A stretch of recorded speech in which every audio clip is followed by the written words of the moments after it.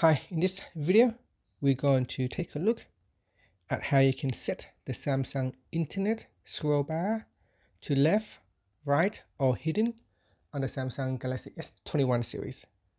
Now first, let's go back to the home screen by tapping on the home key at the bottom of the screen.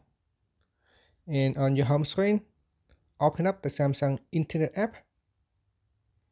Next, you want to go down and tap on the menu key at the bottom here. And then tap on Settings. In Settings, you want to go down and tap on Appearance. And then tap on Scroll Bar.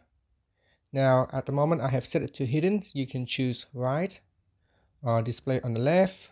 So if I choose right, you can see it here. If I go back to my web page, if I scroll down, there is a scroll bar which I can touch and hold, and then I can drag it up and down.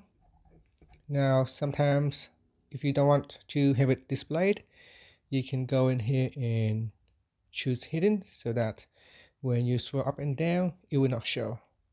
And that's it. Finally, you can tap on the home key to go back to your home screen. Thank you for watching this video. Please subscribe to my channel for more videos.